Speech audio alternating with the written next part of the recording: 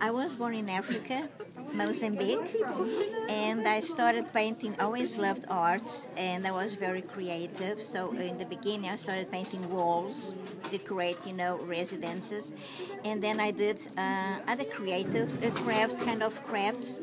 But then, when we had the revolution and The revolution? revolution in Africa, I had to abandon. I had to abandon my country, the family, and myself. What year was that? That was in '75 when we had the revolution. Okay.